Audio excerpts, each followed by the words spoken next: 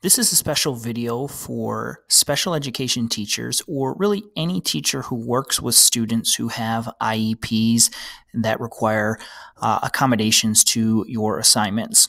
So how do you manage those variations in assignments through Google Classroom? I'm going to outline one method for you.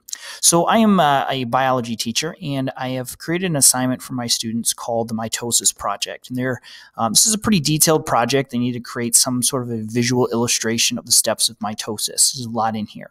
Now, I have one student in my class who has an IEP that allows for modifications to that assignment. So this is how I would accommodate that.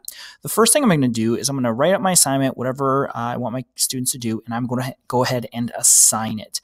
Now, if I know in advance that I have a student with an IEP that requires modification, I'm going to click on the drop-down, student drop-down at the top, and I'm going to deselect the student who requires those modifications.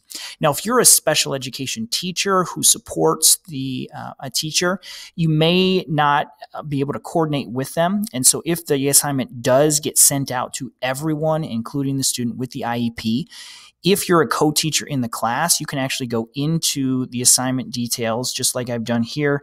You're just going to click the three dots, the snowman, click edit, and you can actually de-assign it from a student. So if the teacher's already assigned it to Edmund, but he needs modifications, I'm going to go ahead and deselect his name and click save. That will actually pull that assignment out of Google Classroom so he won't be able to see it anymore.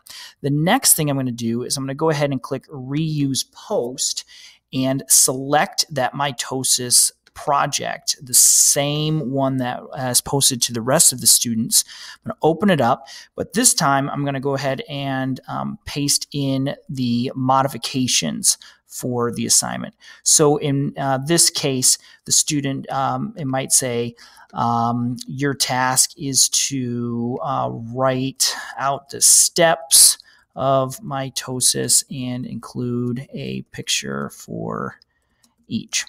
Everything else can remain the same. The attachments, if there are any, can go out. The due date can be the same as well.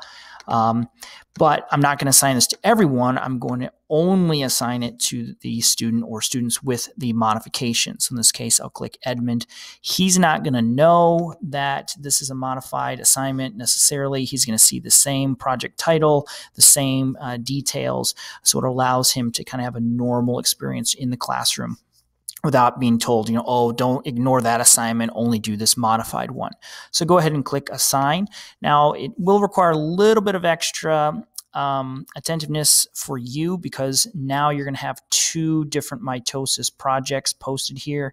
By opening them, you'll be able to quickly see just by the number of students if it's the modified version or if it's the one that was posted to the rest of the class.